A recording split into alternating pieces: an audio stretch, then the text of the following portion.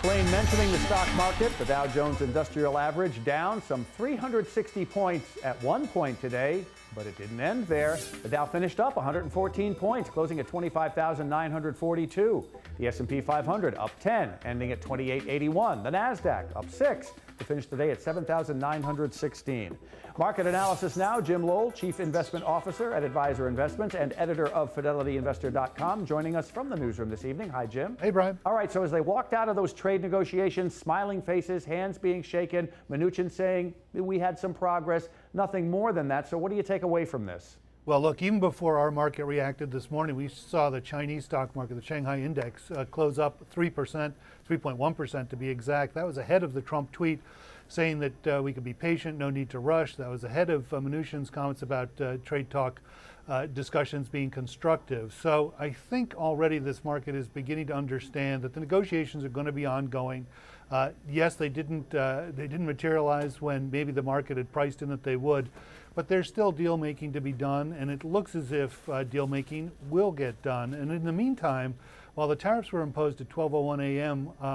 This morning our time, a lot of the goods that are being shipped from China won't reach our shores for another 3 weeks or so.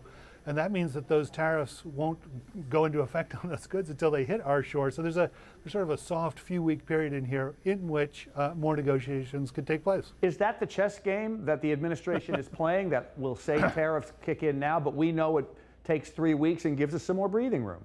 Is this an administration, Brian, that can even know how to play chess? I'm not sure about that, but I do think that one of the things that they understand is that no administration has stood up to China on trade issues.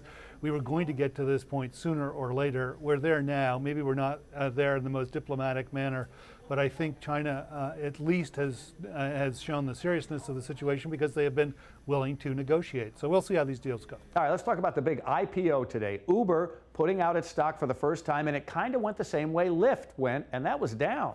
That's right, Uber down over 7% today, so a little bit of a flat tire on day one. Just last night we talked about how long-term investors might want to go for the ride, but near-term traders probably want to stay curbside. It's going to be fairly volatile. Overall, I think investors who understand that Uber is not a ride-sharing service, it is a big data company with a ride-sharing service wrapped around it, are going to probably be able to stay the course of what's likely to be some very volatile years for this new I.P.O. And something that I think a lot of people don't pay attention to, you know, the drivers went on strike ahead of this on Wednesday, but those drivers could go away because Uber's put, what, $1 billion into autonomous cars? Absolutely. So the driverless car trend plays right into Uber's long-term and probably even intermediate-term strategy.